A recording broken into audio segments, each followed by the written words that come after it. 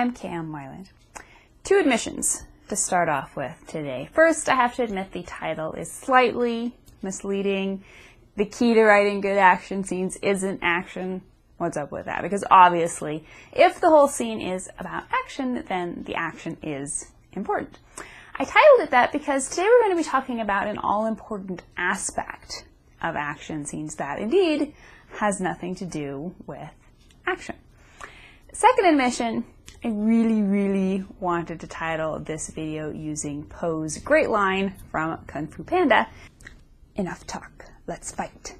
But as apropos as that might be, as you'll see, this isn't about Po. It's yet another great storytelling example from Jurassic Park.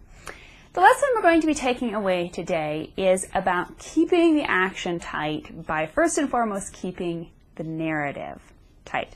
By the time we get to our action scenes, we need to make certain that all of our working pieces are in place. The last thing we want to do is bring our attention to a screeching halt in order to explain important elements of the story. What we want to do is either get all that stuff out of the way far earlier or work it seamlessly into the action scene itself.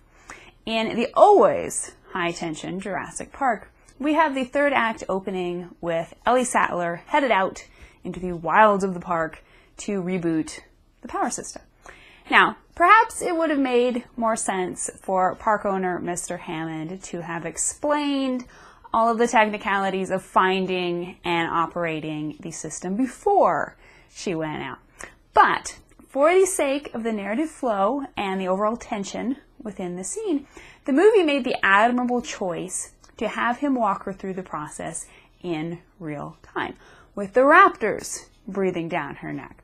So, the next time you have your characters executing a complicated plan, evaluate whether or not you can keep the pacing tighter by allowing readers to discover that plan in real time instead of having to stop and explain it to them beforehand.